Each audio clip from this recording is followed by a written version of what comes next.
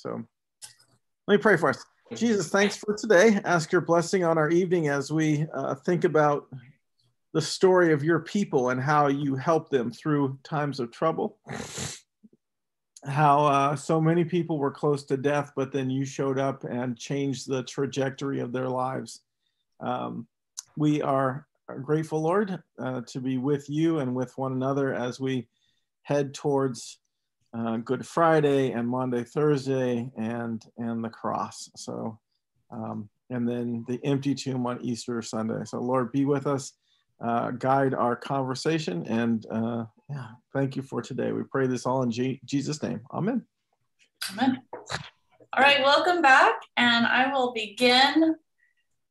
And we are going to be talking about Joseph's life, and we're going to see the resurrection theme all throughout his life. So let me figure out how to start sharing my screen, and we will begin. All right.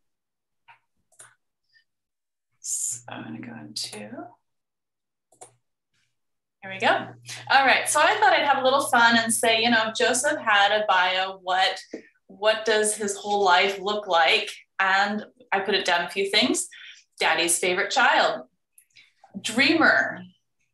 He was the assistant for Leah, Rachel, and the servants Bilhah and Zilpah. Oh, he was a teen left for dead and abandoned well by hateful half-brothers. He was a slave boy traded to traveling Ishmaelites that were headed to Egypt. He was a slave boy traded to the Egyptians. He became second in command of Potiphar's house. There was alleged misconduct with Pharaoh's wife, so he's locked up in prison, forgotten, his character and integrity maligned. Then he became second in command of the prisoners. He's known as the dream interpreter. Then he becomes Pharaoh's vizier, given honor and respect again for interpreting Pharaoh's dream. He becomes the protector of Egypt. He protects his family from famine and all of Egypt.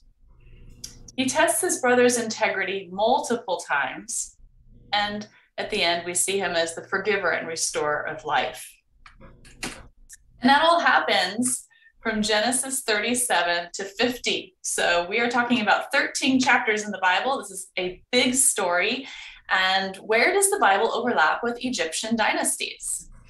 Well, I've been steeped in Egyptian history with my girls for the last 3 months, loving every bit of it, probably more than they are, but I love to see where all of this lines up.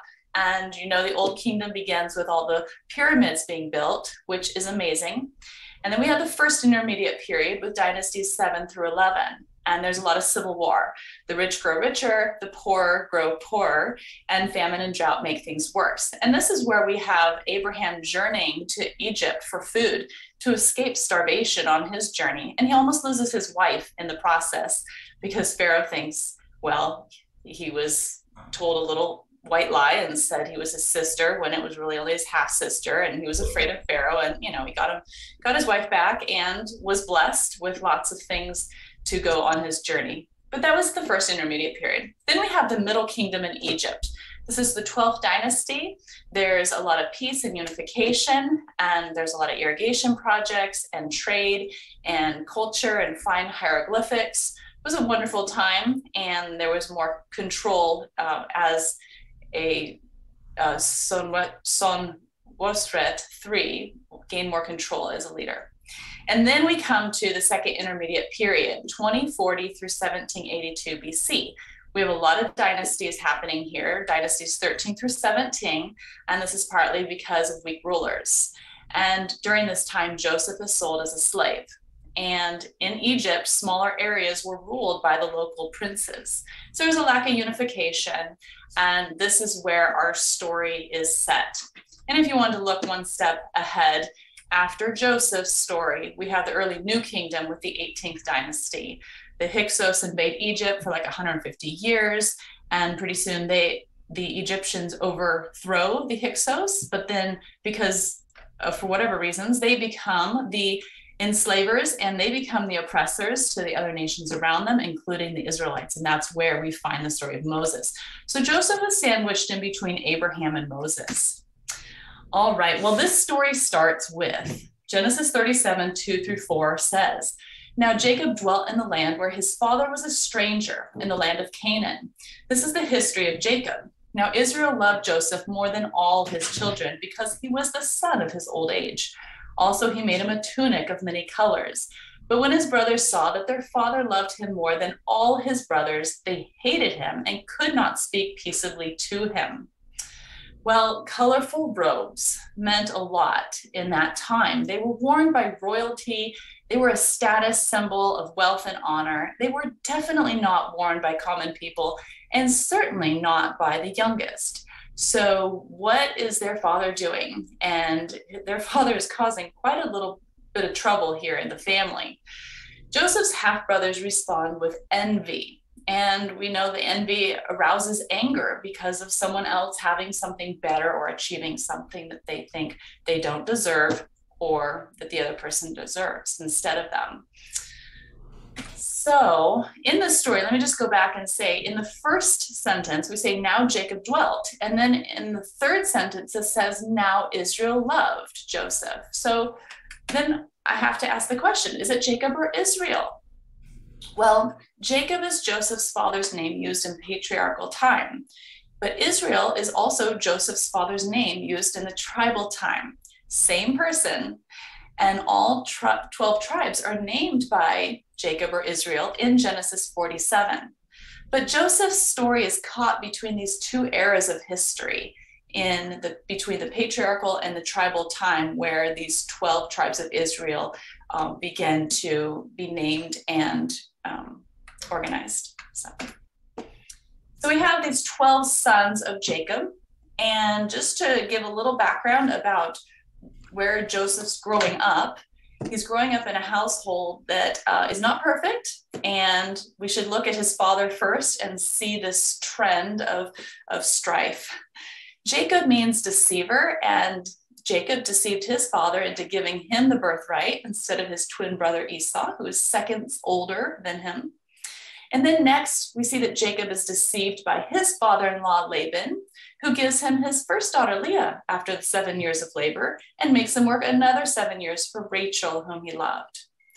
Now Jacob has 12 sons, but 6 are from Leah. So we have Reuben, Judah, Simeon, Zebulun, Levi, and Issachar. And then 2 are from Rachel, the oldest, Joseph, and then Benjamin. And then I wrote down the order in case you're interested of the eldest to youngest. You can see Joseph and Benjamin are the youngest children here. And at the time in which this strife is happening, the oldest is probably in their 30s. And then some of the others are in their 20s still, but Joseph's still a teenager. Benjamin's a child. And then in the story, we find that Jacob's own sons deceive Jacob. So this is kind of a messed up family, right? And yet God is fulfilling his promise to Abraham. By the time we get to Jacob, there are already 70 family members in Abraham's descendants. And so God continues to prosper Abraham's descendants as promised. And we will see this with Joseph. And Genesis 39 says, "The Lord was with Joseph so that he prospered." So what happens? Joseph gets a beautiful coat. His brothers already hate him. But then let's add a little more drama. He's having dreams, and he's telling his family these dreams. And these dreams are about people bowing down to him and serving him. And his family hears these dreams, and it's a call to serve Joseph, but they refuse to heed this call. Joseph's dreams are making his older brothers look inferior to him, which is making them furious, of course. And Joseph's brothers are arrogant, which is why they become angry when Joseph's dreams make them look inferior. Joseph's father even rebukes Joseph for this arrogance, right?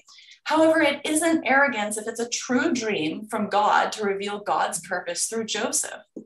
Instead, it shows the arrogance of the other family members because they cannot see or even imagine their younger brother being more successful, having more power, or ruling over them. And that drives them to plot his death.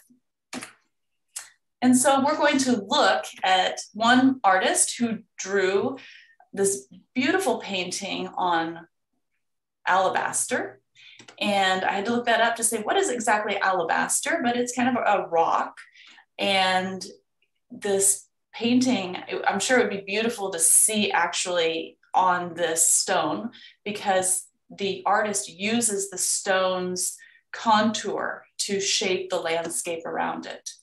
So this artist is Antonio Tempesta. His nickname was Il Tempestino. And when I go to that slide, you're free to point things out, but here in this story that we're going to see, Joseph is recounting to his 11 brothers this dream in which the sun, moon, and 11 stars are bowing down to him.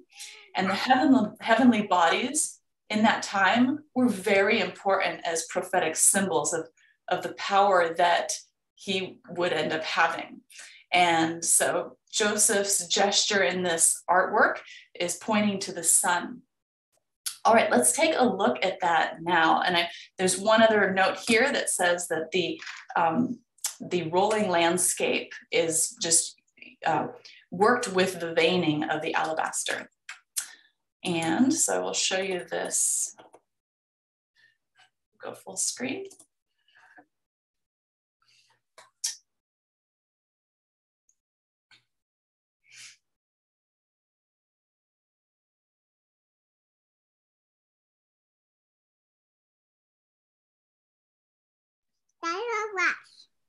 I don't know where. See the camels? Wow. Yeah.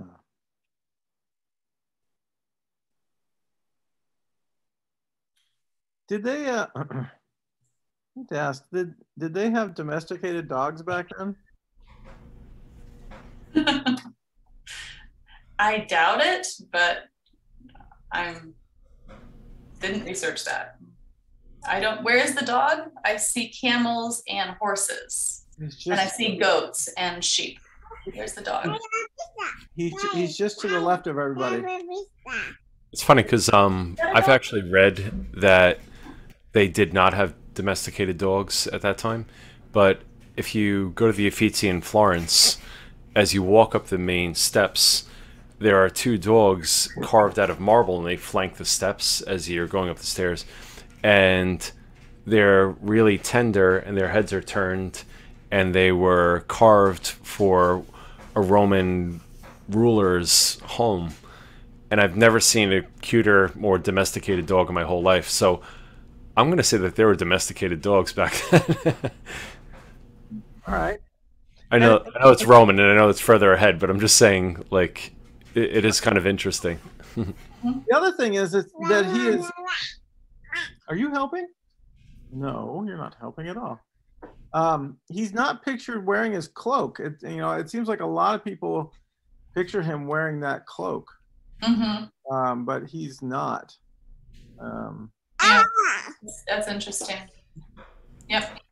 All right. So go on in our story.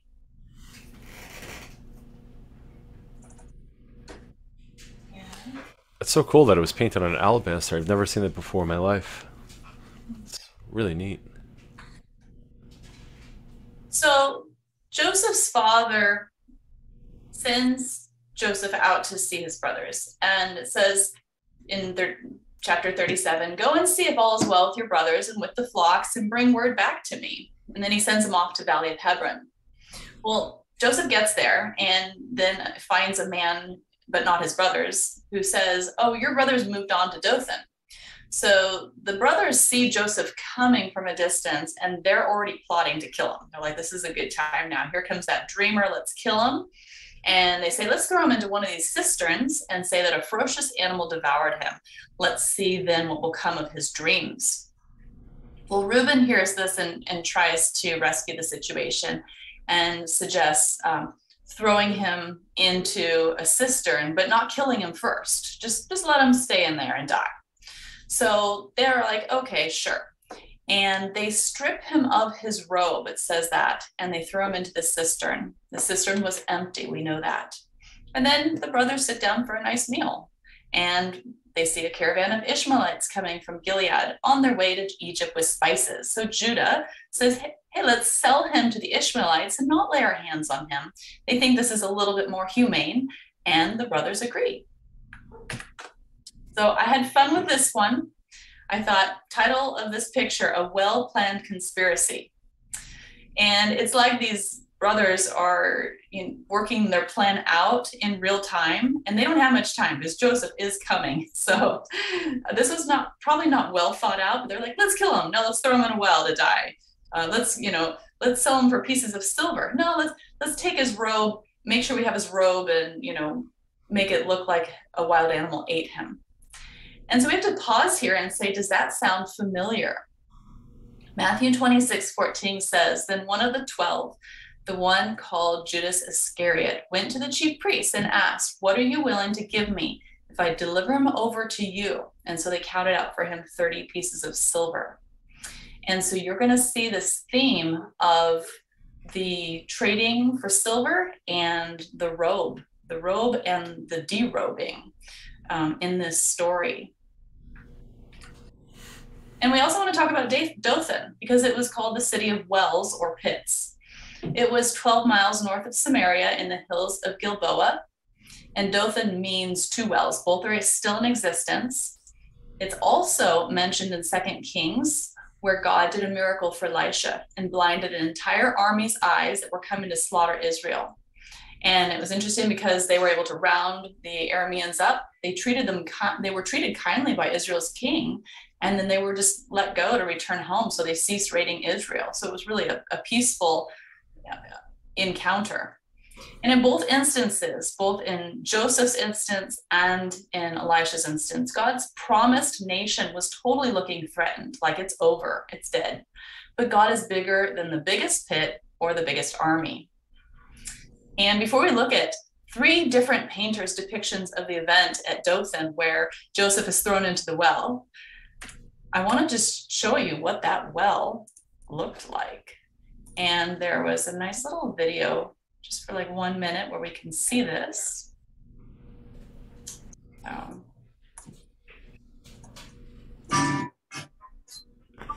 we go to the very end here.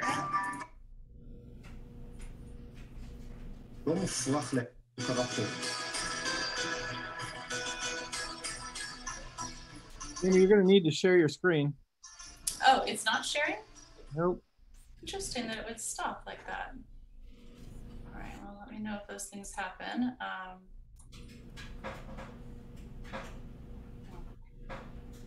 Okay.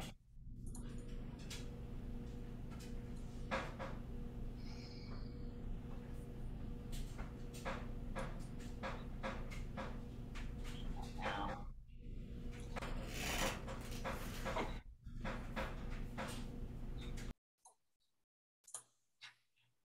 Okay, do you see it?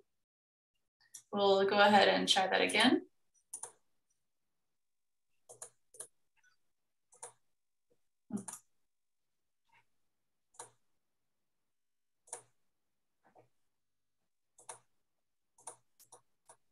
I think if I can't get this full screen, it might not be worth seeing. Yeah, it went full screen the first time, but not now.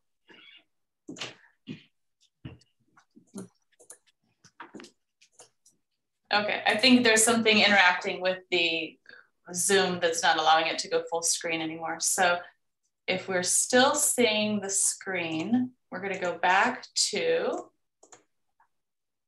we're going to start looking at our next artwork pieces. The first one is called The Sale of Joseph by His Brothers by Peter von Cornelius, German and a realist painter. And he was part of the Nazarene movement that desired to revive the biblical and spiritual themes in artwork. And this influenced the Pre-Raphaelite movement, which was more of an effort to move towards maximum realism. And he was an influencing painter for Ford Madox Brown, whom we'll meet in another painting. So let's go ahead and take a look at this one.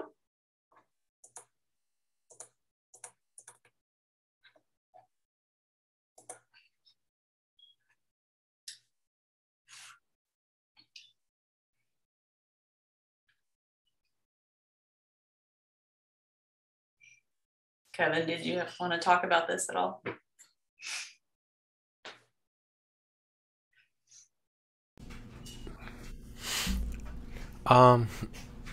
Yeah. I think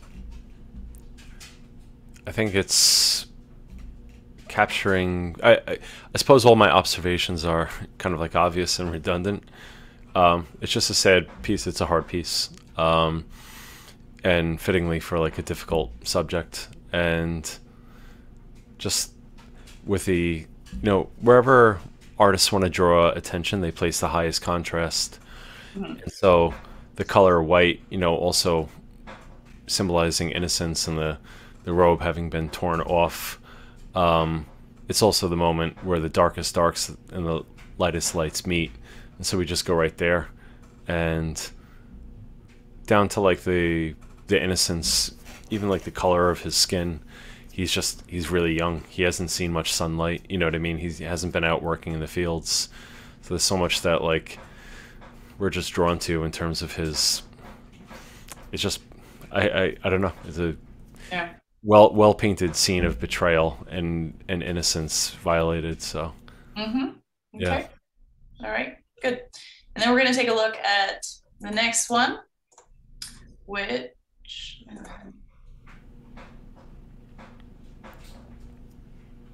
Before I do, I want to highlight one thing, and that is that Joseph was traded for 20 pieces of silver, and a band of Ishmaelites are on their way to Egypt. And that's really significant because the Ishmaelites buy Joseph probably to make a profit in Egypt. So it's very likely that Joseph was literally sold for 30 pieces of silver in Egypt, just like Jesus was. We don't know. But the Ishmaelites themselves are descendants of Abraham's son Ishmael, but they're not the son of promise. The promised descendant Joseph in this moment becomes a slave to the non-promised descendant Abraham, which seems so backwards. Like, why is this happening? And yet still everything that Joseph does brings prosperity because God does have a plan in all of this. And I think throughout Joseph's entire life, we have this example that Joseph could always be trusted with little, and so God continued to give him more. And that echoes what's spoken in Luke 16, that whoever can be trusted with very little can be trusted with much, and whoever is dishonest with very little will be dishonest with much. And Jesus was in the hands of the Pharisees and the Sadducees, who were so arrogant and thought they had all the religious answers, kind of like Joseph's brothers. And Jesus was sentenced to death, just like Joseph's brothers did to Jesus. So we see that echoing. Our next artwork is one of my favorites, by Flavestine, and he's Russian and romantic composer, romantic painter. And the title of this artwork is Jacob's Children Sell Their Brother Joseph. He did receive a medal for this. And the question that I posed to you is, this painting is foreshadowing something, and do you see it? So let's go look at that one.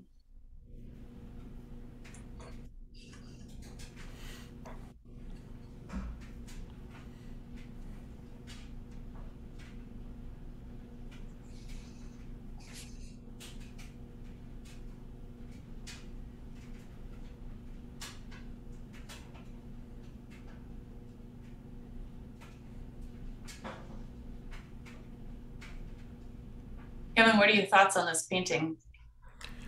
Yeah, it's interesting because just as you were saying about the foreshadowing, and the language that the body language that they use for Joseph is the exact same body language that they would use for the descent from the cross, oftentimes in different paintings. So when Jesus's body was lowered, Rembrandt used it, Masaccio used it.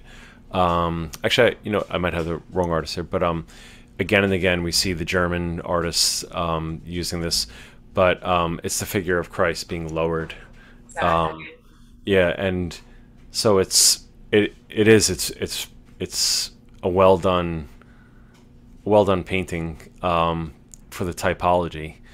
And then even like the whole idea of like casting lots for his clothing, like it almost, like on the left hand side, it almost seems like there are elements of that where they're casting lots. You know what I mean? Yes.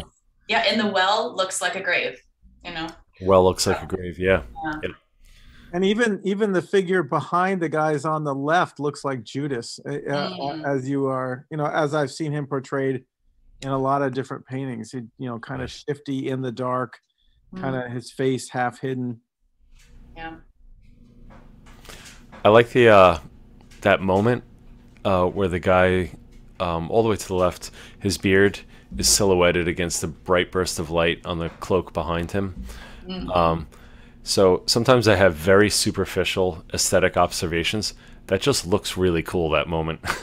The light like literally looks like it's like shining off the canvas, and the way he's silhouetted, I don't know, it's just really well done.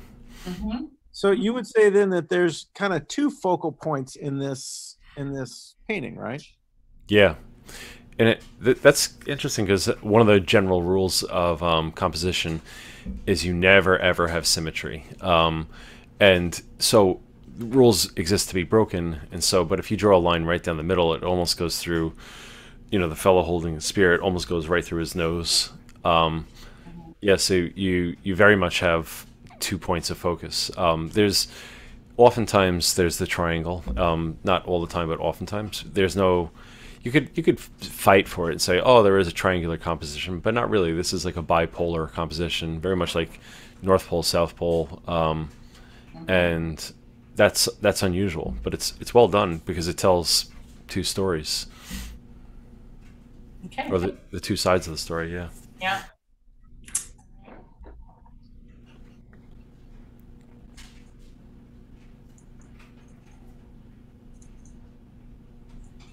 Our next one that we're going to go to is a modern artist, Yoram Ronen, and he's from Israel. And his title is Joseph's Brothers Throw Him into the Pit. And this is what is stated about his painting that we're going to look at. So this is a quote. The pit into which Joseph was flung is a symbol of hatred and exile, and also of miracles and triumph. The somber palette reflects the darkness of this episode, while the tinges of golden and blue light point to a spiritual future where Joseph would rise to power from this foreboding hole in the ground.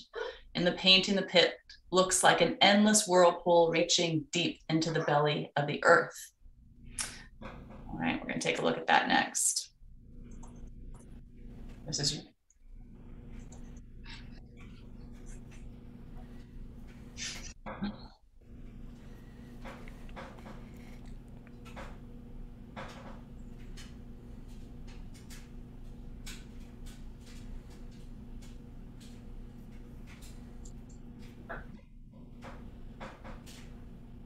when I look at this, I do see the swirls of color, but that center swirl just looks scary, like the earth just opened up and swallowed someone.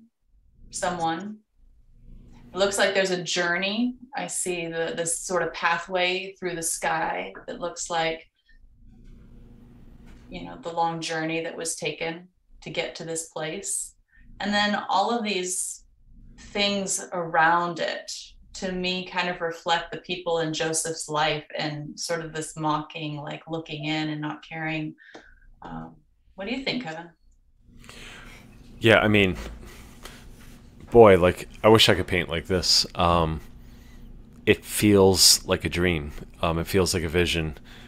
It's extremely well done. I mean, where those are imposing, those are figures that they have life, and yet they're walls, they're impenetrable, and yeah, like that deep chasm opening up in the middle. I personally like, I like the surrealists, but sometimes like Salvador Dali kind of feels like, to me it almost feels like a little bit like Disney animation, like illustrated.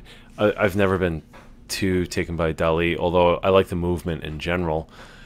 And then I love this piece because it's immaterial. Like, everything's not defined in the way that a dream or a vision might be. And like you said, like the journey, going off into the horizon, or maybe it's coming towards us. Like, it doesn't really matter. It's just, I don't know. I think this is a brilliant painting. I really, really like it. Captures the horror. It does. It looks like a nightmare. I love my brothers. I'm very close. I have two brothers, and the thought of them turning on me would be the greatest horror I would have in my life. It would look something like this. I could not handle it if my brothers turned on me, and that's what this painting depicts so well. Yeah. Yeah, it's brilliant. And we're going to see this artist again later on. So I'm glad you like it. Okay. I have to say, just to be the Philistine, if you were going to ask me what that painting was about, without giving me, without somebody telling me, I don't think I would have guessed that was what it was about. So. Yeah, possibly. Yeah. Yep. So, all right.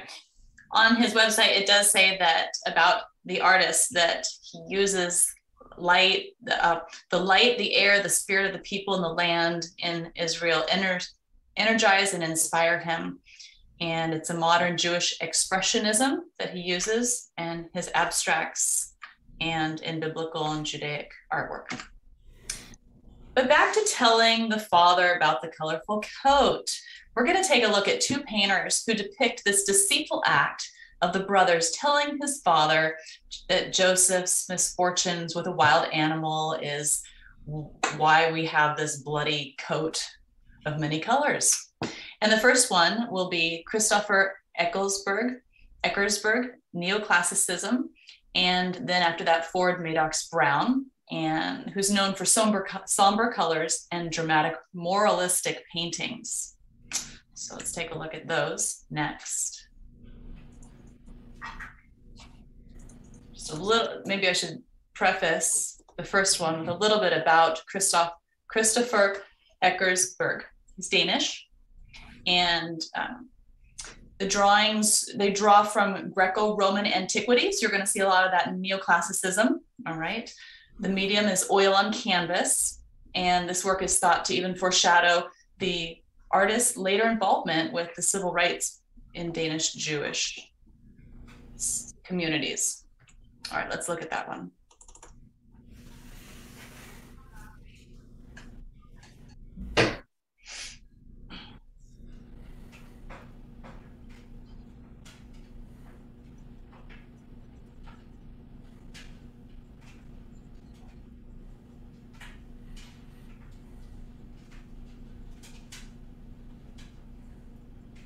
It's very simple. There's not a lot of people in here. They could have packed the house with all the brothers, but they don't.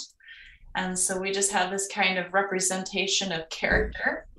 And there's a lot of very obvious lines and geometry in this painting.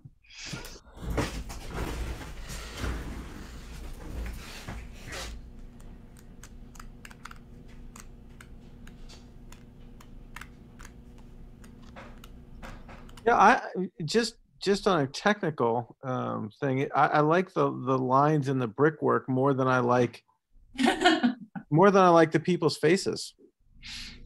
Yeah.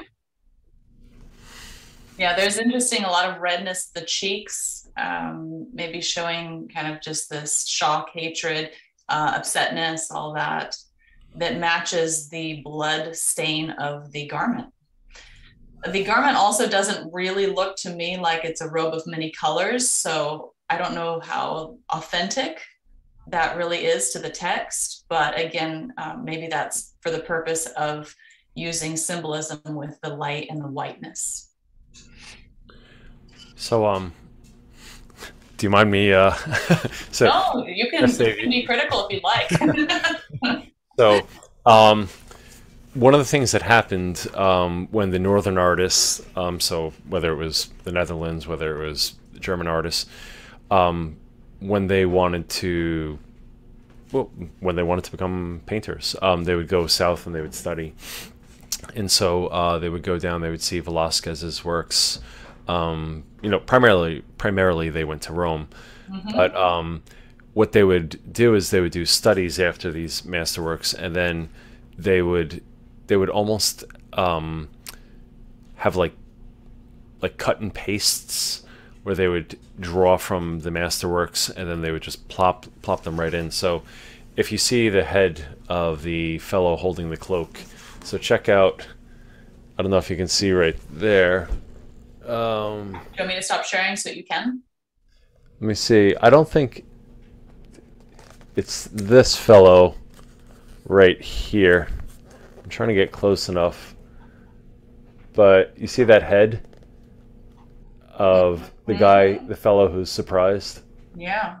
And then if you go back to the head of the man holding the coat, they're nearly duplicates of each other. But you would see this oftentimes, and like it's kind of like Da Vinci would rail against this in his writings, where he said the great artist is the one who has nature as his mistress. The artists that kind of sink into I forget his specific word choice, but they lose touch with the narrative theme are the ones who imitate the artists who come before him. So neoclassical art, at its best, it was amazing, but at its worst, sometimes it didn't tell the story as well as, I don't know, like Norman Rockwell. It sounds funny to bring him up. Oh, that's funny. He went straight to the source, and he had people in his studio, and he had people pose for 100% of his work. He used photographic references, but it didn't matter. But it brought to it an authenticity of storytelling. But then when they would rely on the works that came before them, sometimes there was something a little bit wooden. You know what I mean? Right. Yeah, you can see these two men look like hunters. Yeah. And so you see that. You also see the realism in that these bodies, they're not perfect. Like they really were just trying to say, hey, you know, humans have flaws. So you see that. Yeah, a little bit. Yep. Yeah. All right. So. And I would have thought, I mean, for me, that I would have, their age gap doesn't look from Jacob down to the kids. Yeah, I thought the same.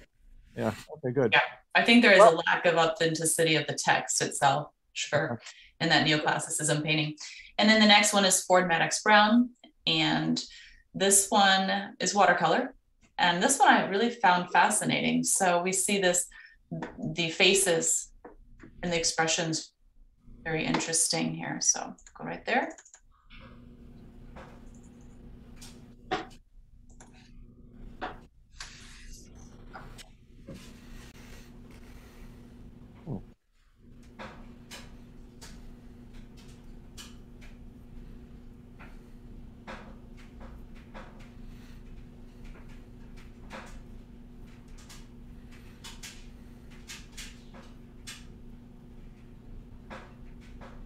And there's the dog, of course, posing.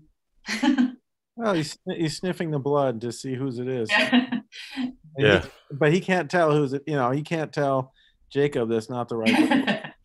In this painting, you see the youngest brother Benjamin playing this lyre, and he looks at the brothers like he doesn't believe a word they're saying. And I find that really well painted in that expression. It's interesting you say that, because the guy that's holding the coat looks like he's trying to figure out if Jacob's buying it or not. Yeah. It's true too. Wow. Yeah. Yeah. And like one of the things, like, I guess, like, I myself, I'm always drawn to the thing, like Tolstoy has an interesting book, and it's called What is Art? It's a short book. It's really worth reading. But one of the things Tolstoy returns to over and over again is the sincerity of the statement. And it's something that I'm drawn to, where more or less, like, he would say, like, if you're going to paint a painting, did you, and it's referencing like an event, did you read the event? Do you understand the significance of it? Do you care?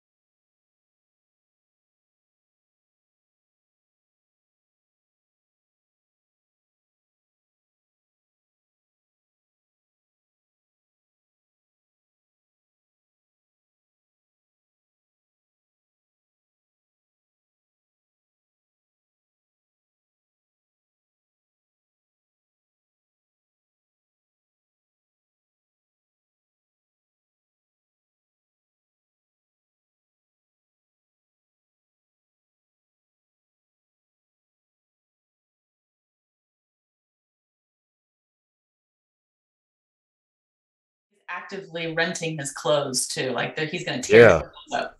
Yeah, and yet he didn't even paint his eyes like so much. Like it's a really, the body language is awesome. The one thing with the painting that stumps me is those 2 feet in the upper corner. Somebody's like, I was just looking at those, going, what's that all about? maybe it's like right in the middle of a common day. But picking fruit or something. Yeah, it's weird. I wonder if it has anything to do with the Jacob remembering a dream of the stairway to heaven and realizing he's just lost his son. Because he had that dream where the angels were coming up and coming down this ladder. Just a thought, but. Yeah. All right. So.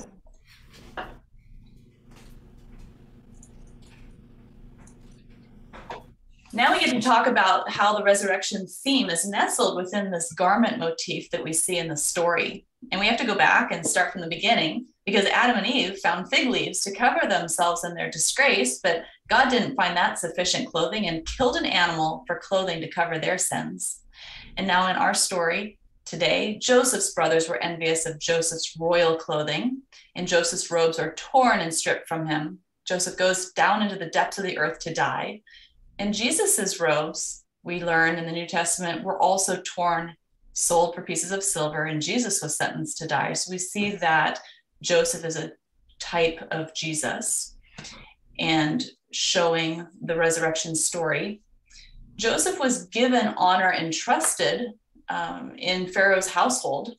And the next thing that we're going to learn about is that he passes a test of temptation with Potiphar's wife, but his name gets slandered and he'll again go down into the depths to become a prisoner to die.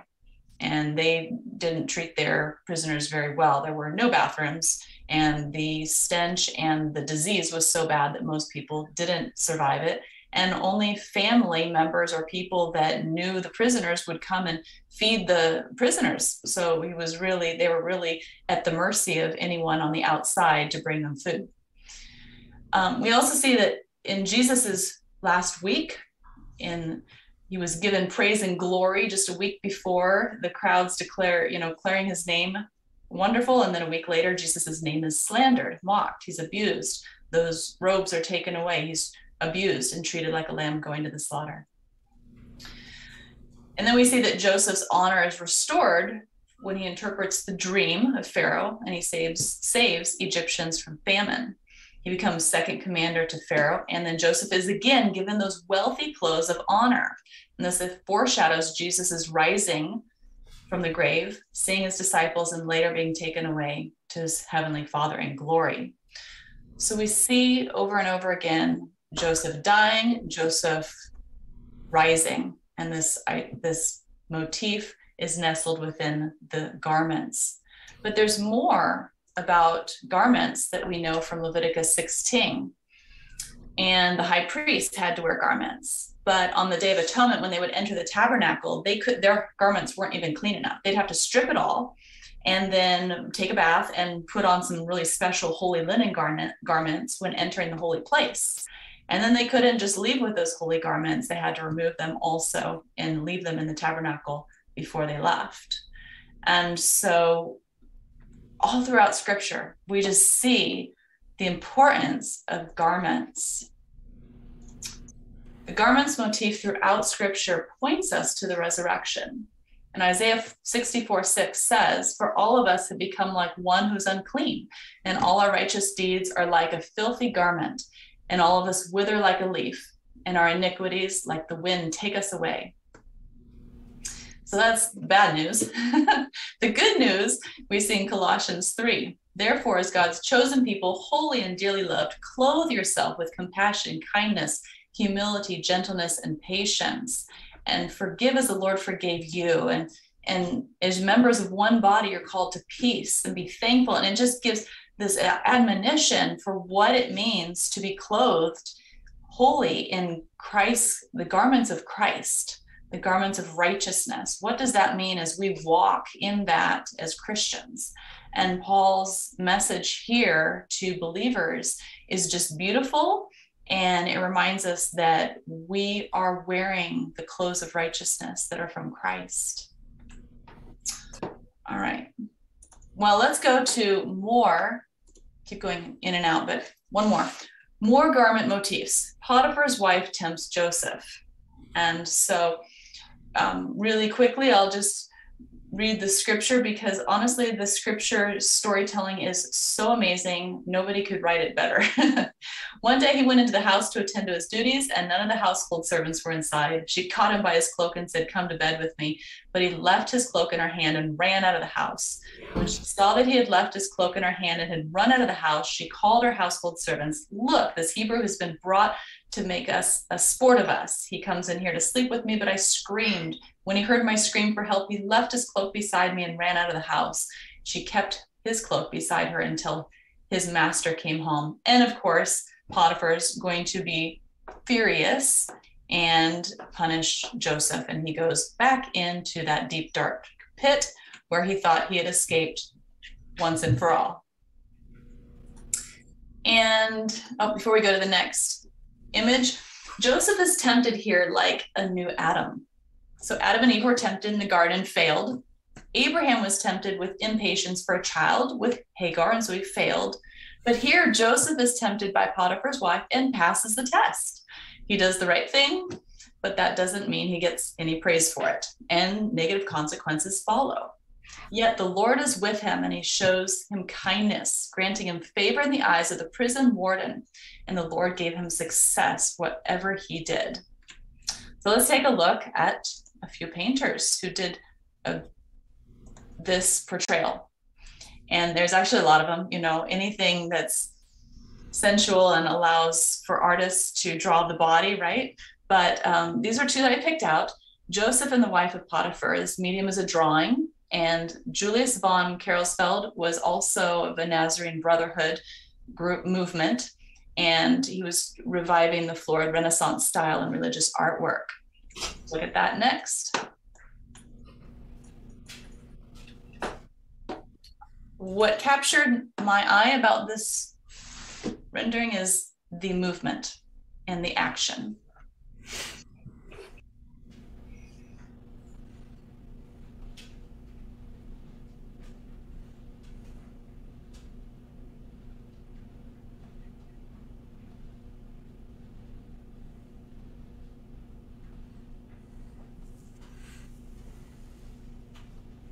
It's nice to have the pyramid in the background.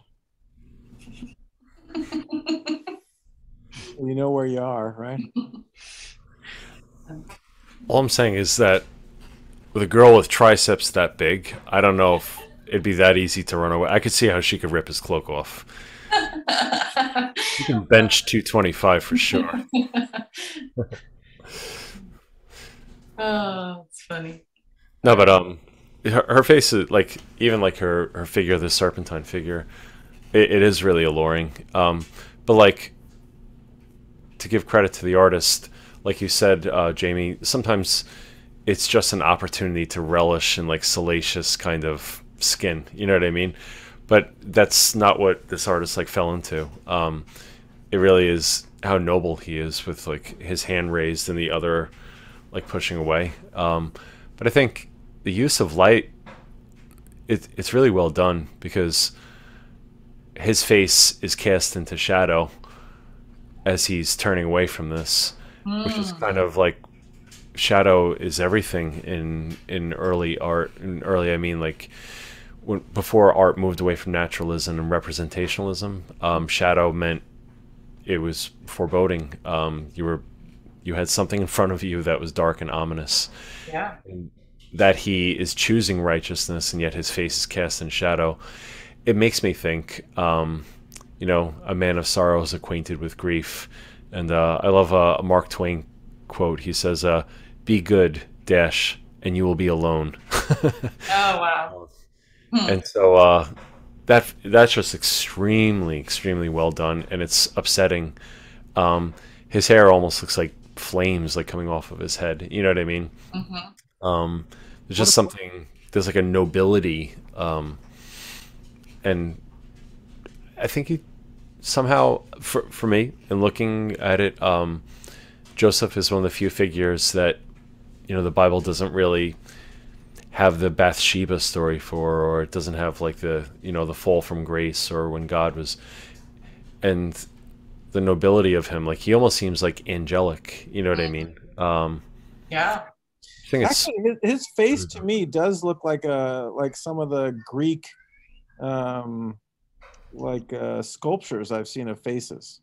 yeah, totally. Yep. Am I wrong on that? No, definitely spot on. Yeah. Yep.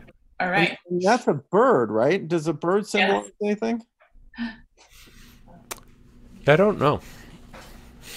I don't know. It's a good question. Okay. All right. So the next one we're going to see is by Lizardo Bardi.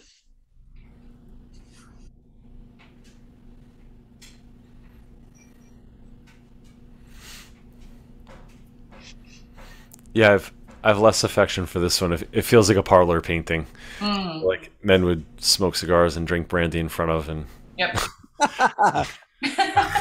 personally, I have to say, I'm glad that it's Jamie that's putting up the naked picture rather than me. I think I really did find the most discreet one possible. So, there were really not very many. No, I get more pushback than Jamie. Yeah. Yep. So I think in this case, the hands is what really captures my attention. And he's really trying to shield his face and push away, and she's going for the cloak, like she's embarrassed. So I just like one of the weird things, like, so there are Renaissance like stock images, like I was talking about. And when you shield yourself, so if I throw a bowl at you, you go like that, where the bowl is coming from. Yeah, that's right. But he's shielding himself from something to the left of him, which makes me think, what is he shielding? Like, he should be going like that to her, right? Yeah. I don't know. I find it to be like it's a painting of a chick, like, kind of, to me. Like, you know what I mean? Like, it has like so much. And I don't care for her expression too much either, because it looks a little bit too passive. Yeah. And whereas the other one was, I mean, to me, it was powerful. It was like, no, like, I will not, I cannot, like, how could I sin against my God like this way? Whereas that one feels like, I don't know, a little. Not that I have a lot of experience in this, but she looks a little bit inebriated. She did, yeah. Okay. All right. So that was Lazzaro Baldi, and that was oil.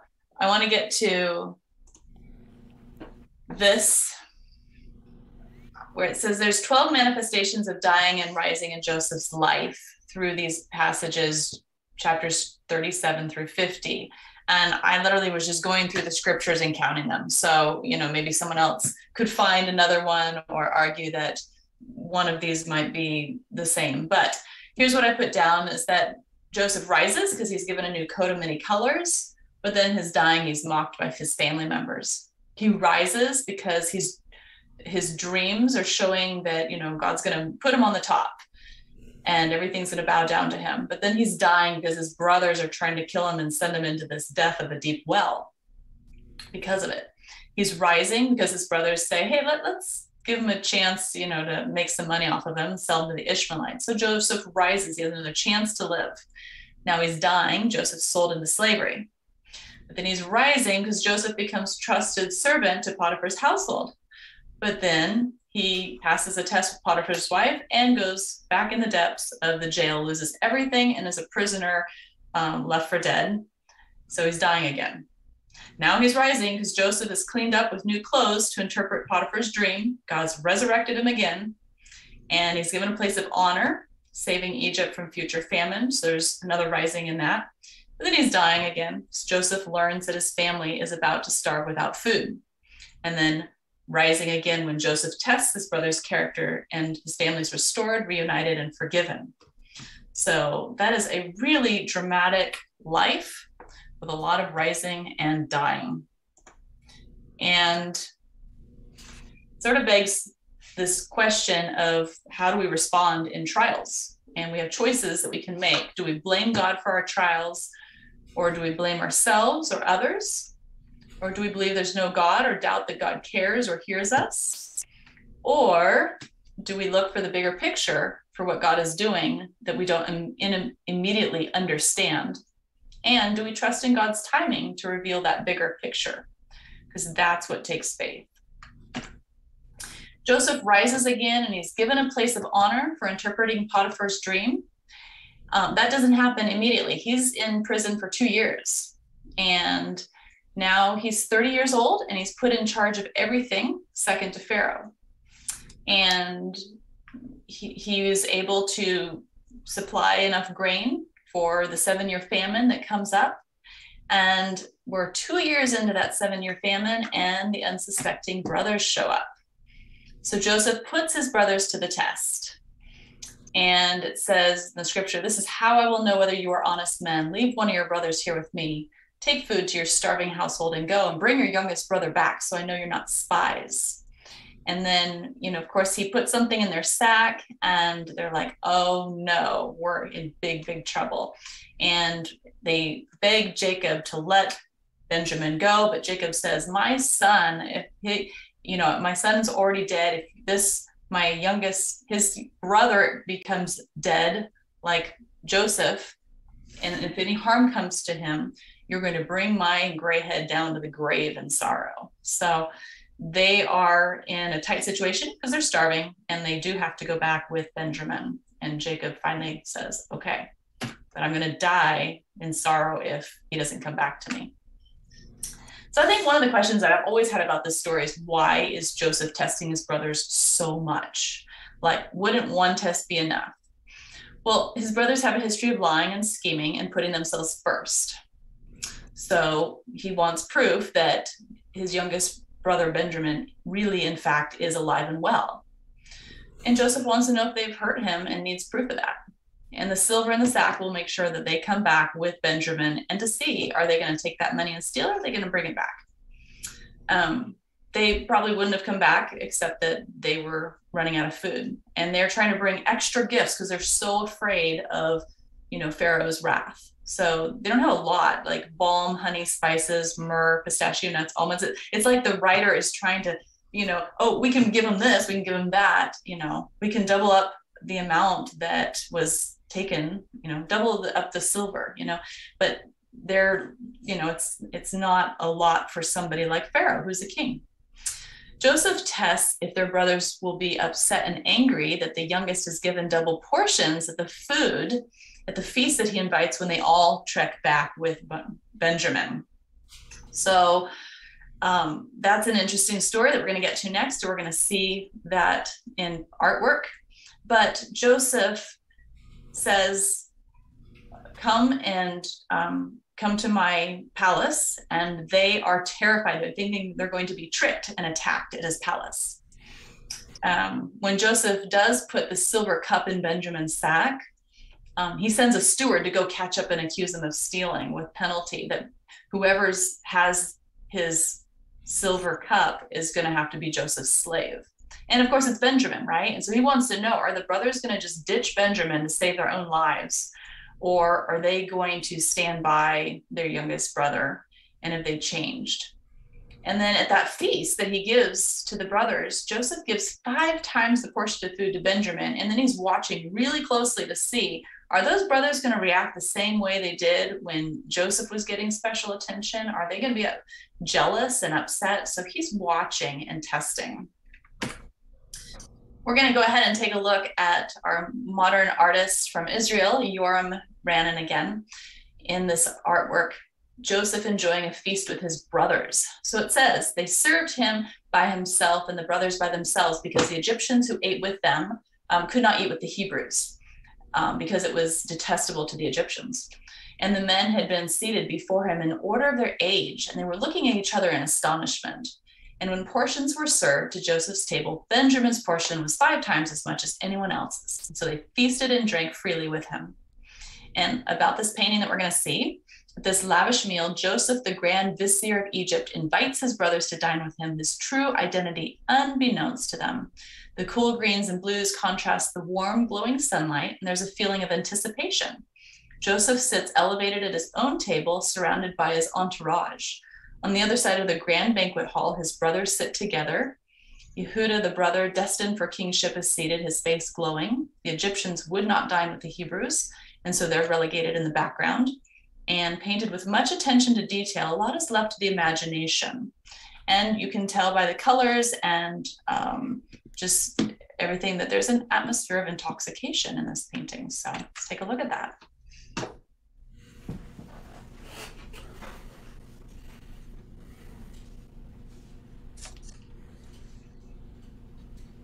Joseph enjoying a feast with his brothers.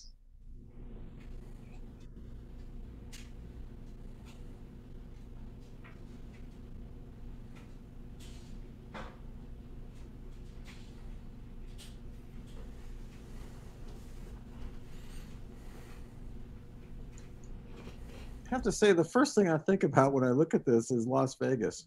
Mm-hmm. Yeah, I actually thought the same. Oh, well, that's good. At least I'm not going crazy.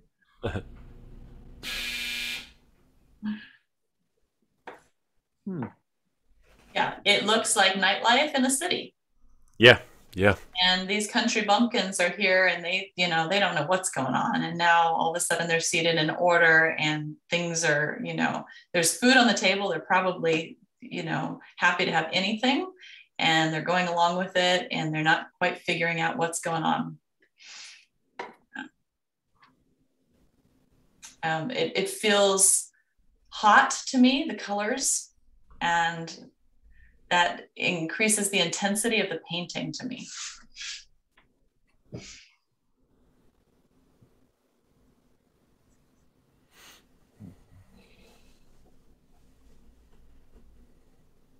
Okay, all right.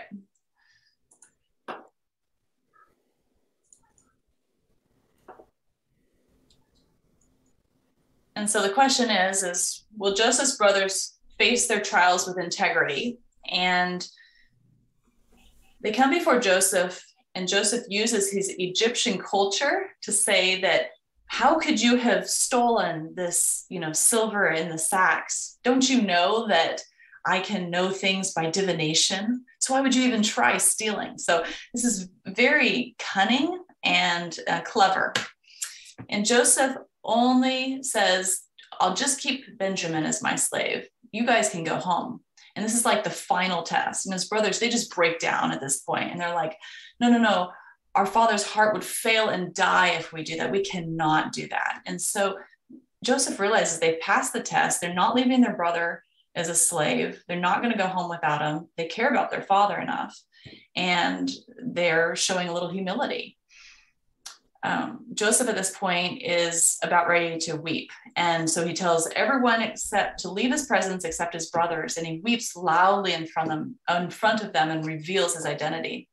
And Joseph tells them, it is God who sent me ahead of you. For 2 years now, there's been a famine in the land. And for the next 5 years, there's going to be no plowing and reaping. But God sent me ahead of you to preserve for you a remnant on earth, to save your lives by a great deliverance. It was not you who sent me here, but God. He made me father to Pharaoh, Lord of his entire household, and ruler of all Egypt. Like, wow, what a revelation to his brothers. This next painting is by Peter von Cornelius, and Joseph revealing himself to his brothers. All right, and Cornelius was in the Nazarene Brotherhood, and this is a fresco painting. And this is a really interesting one. The wall painting is almost 10 by 9 feet. They painted it on a private wall belonging to Jacob Solomon Bartholdi. And it was not popular to draw religious artwork at this time. And so they kind of just, didn't have a place to do it unless somebody was going to give them space.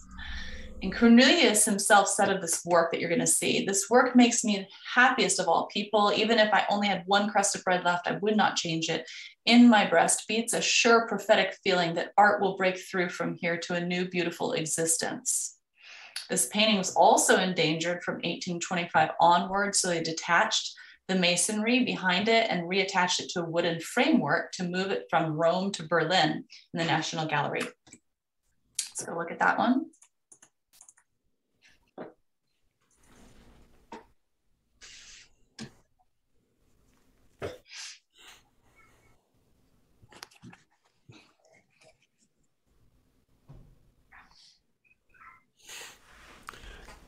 Yeah, this is such an amazing painting.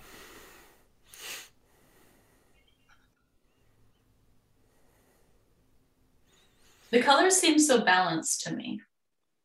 Yeah, very natural. I mean, just even the responses of, some of the brothers are almost like resentful that they've been truly found out and the gig is up. And others like, I don't know if it's Reuben, but like, Reuben having been the least bad out of all of them, just some kissing his hand and the tenderness of his face. Like Joseph's face is so tender. It's actually sometimes like artists, and this was not in this had nothing to do with anything in terms of sexuality or gender, but when they was the highest level of purity, they were angelic, and so there was semi-androgynous, where it's like, and his face is so beautiful, it almost has like a Botticelli transcendence to it. Do you know what I mean? Yeah. And it's like, it's really pure. It's just incredibly beautiful. Just to see like little Benjamin, I just think this is a wonderful painting. The head on the shoulder, the one brother just like, oh, like what have we done? And like overwhelmed, like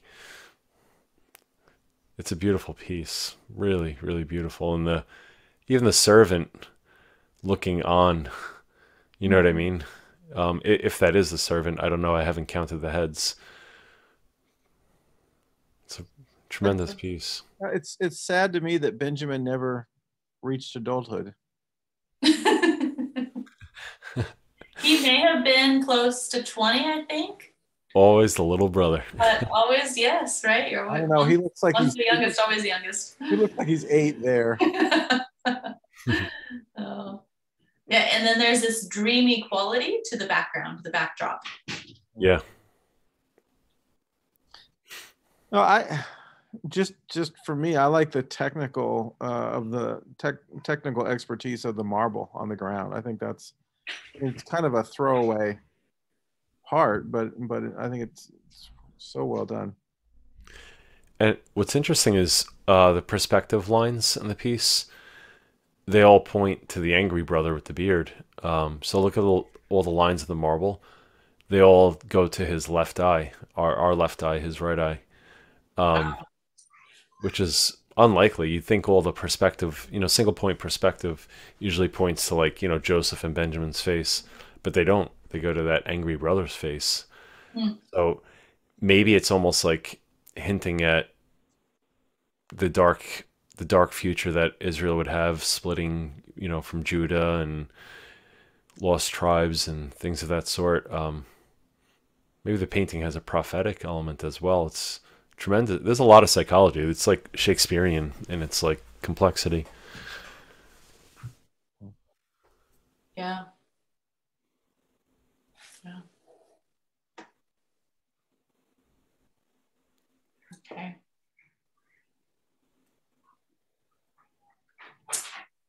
All right, well, we are out of time and we are concluding. So concluding thoughts on Joseph's life. I put a few down. I'm sure you have some as well. If you want to stay and share those, you may.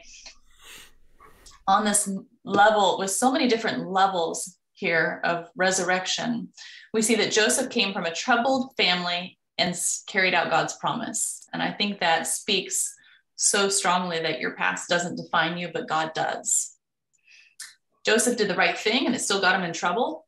So I think that speaks that doing the right thing can be hard and unrewarding in the short term, but God will still find a way to bless you for it. Personal integrity, we find in this story, is possible in high leadership positions while living in a pagan, corrupt culture. And this really went contrary to the Jewish ideology that withdrawing from society was the right way to be righteous. Lot also defies that norm when he lives at the gates of the most wicked city on earth and yet is seen by God as righteous. And I think we learn in this story, in this account of Joseph, that when we accept Jesus's work on the cross, we're replacing our stained garments for garments of righteousness. And this theme of resurrection with garments is just amazing to me. And I want to leave us with this verse in Isaiah 61:10. He has wrapped me with garments of salvation. He has wrapped me with a robe of righteousness. And there's a lot of beauty in that statement. So. Hey, thank you. This was amazing. I have to warn people that I'm not going to do quite as thorough a job next week. So me and Kevin are kind of on for next week, and he already doesn't like one of my paintings, so it's going to be an interesting evening. So next week we're looking at Daniel in the lion's den. Cool, from one pit to the next. That's exactly right. So yeah, so it should be interesting. Let me close us in prayer, and then we'll thank you everyone for joining us, and we'll see you hopefully next week. If you did like it, you can certainly share this on, to your friends through the live stream. Anyway, let me pray for us. Jesus, thanks for tonight and Jamie's excellent talk and the different paintings. It's so amazing, Lord, how you gift people with this gift of artwork and being able to see something that isn't there and communicate it to us. So, Lord, we thank you for this time together in your word, and ask that you would continue to be with us as we work our way towards Easter Sunday. I ask your blessing on everyone that's here, that you would always use our lives for your glory. We pray this in Jesus' name. Amen. Amen. All right, everybody. All right. Thank you, Kevin. Yeah, Jamie, that was wonderful. Quick question, Jamie. You had the death, resurrection, or am I saying it correct? You yes, had all. Was that the list that you came up with? That was my list. It was tremendous. I screenshotted it as you shared it.